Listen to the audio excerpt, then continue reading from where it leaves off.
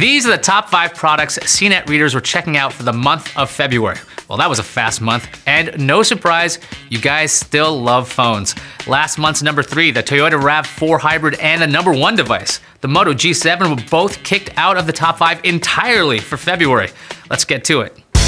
At number 5 is the Apple iPhone XR. Back in January, it was number 2, so it looks like interest is waning for the lowest cost iPhone X.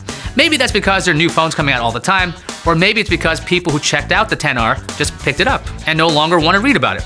What else can we say about the iPhone XR? It's always a great reason to show this video of Scott Stein chasing a pigeon to demo the iPhone XR camera. We've made it all the way to number 4, which is the Samsung Note 9. Last month, it was number 5. The Note 9 was the last huge phone before the Galaxy S10 and the Fold showed up. The Note 9 had insane specs at the time of its introduction, and it still does.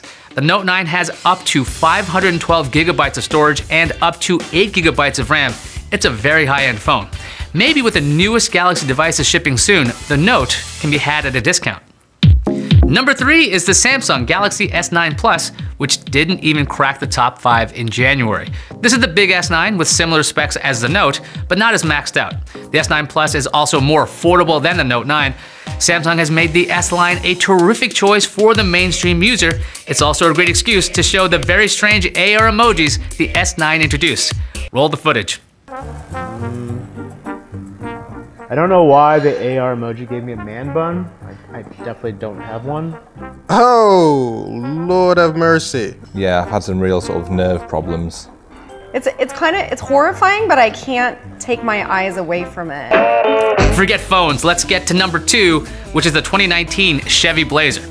Okay, so I'll be honest, I did not know the Blazer line died off in 2005 and came back for 2019. Here's what I learned thanks to the fantastic Roadshow team. The new Blazer takes some design cues from the Camaro and features a unibody construction. You'll find a smooth and quiet ride inside. There's an 8-inch infotainment system that handles both Apple CarPlay and Android Auto. There's also a user profile function that lets you save your settings like temperature controls and hands-free calling profile that is uploaded to the cloud. If you go to another GM car with the same infotainment system, you'll be able to download your preferences to that car.